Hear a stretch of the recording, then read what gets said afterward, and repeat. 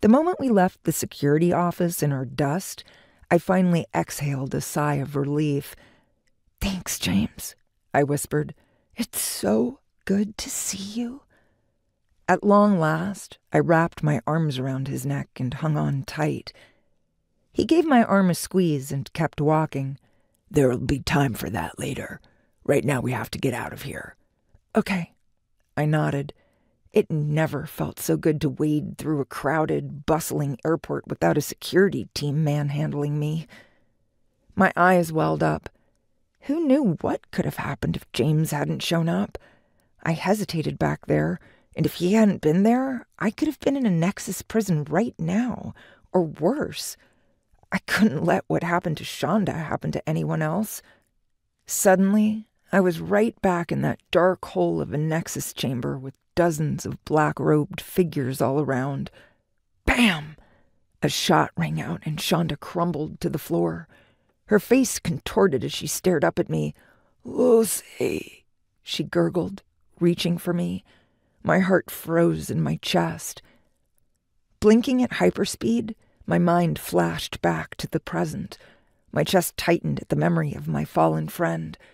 Pressure built in my forehead and the corners of my eyes burned. It was all I could do to stop the tears from falling. My brother's touch, his words, brought me back to reality.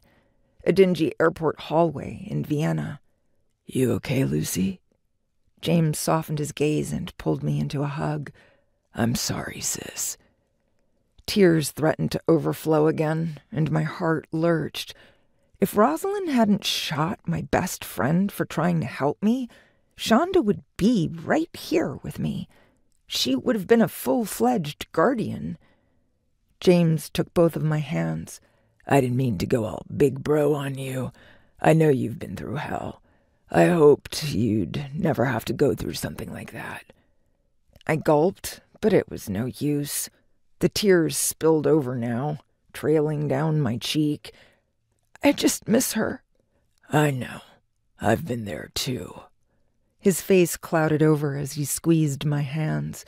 "Don't worry, sis. I got your back. But right now, we've got to get out of here, okay?" "Agreed." I attempted a shaky smile at him. He gave me a curt nod and led me down the escalators to the baggage claim area. At long last, we were finally about to leave the airport. I had no idea how long I'd been in that interrogation room, but it felt like hours. And I knew it wasn't over yet.